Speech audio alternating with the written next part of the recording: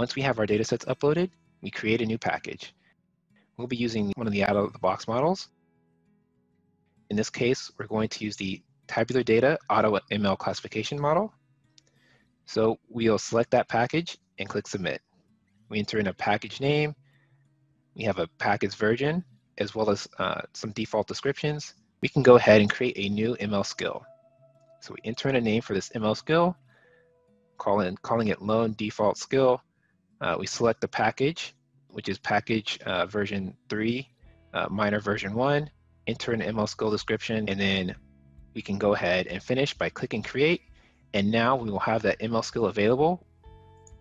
We search for the ML skill activity,